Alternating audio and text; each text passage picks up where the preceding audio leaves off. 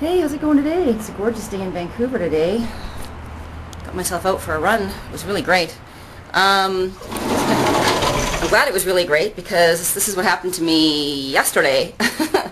I was doing my usual weightlifting session and doing deadlifts, and I tweaked my back. So I'm having a really hard time bending over right now. Can't put on socks. Had a hard time putting on my running shoes.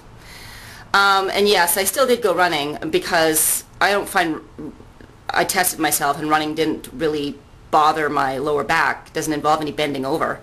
So I went for a run and I didn't feel my back once. Felt fine.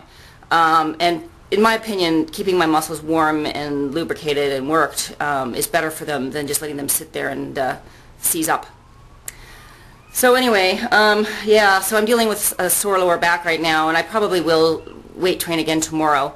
I probably won't do anything like deadlifts or anything that involves too much bending over at the waist, but I will be going. And it just kind of got me thinking, you know, I know a lot of people who don't want to weight train or exercise in any way, shape, or form because they're fearful of getting hurt.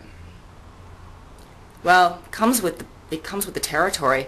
You know, I mean, if you're putting your body through a whole bunch of stuff that, you know, that causes it to work, and chances are fair that at some point, some stage, sometime, somewhere, in some way, you're going to experience having pulled a muscle or twisting the wrong way. And, you know, like I did, I think I'm going to twist it a little bit while I was doing that deadlift, and it just kind of went, ah.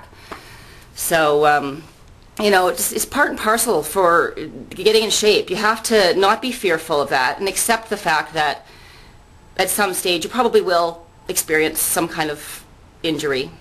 But that's the way it goes, and injuries heal, and it's not the end of the world, and it's not a reason to put off or avoid exercise or getting in shape because it's a poor excuse. It really is.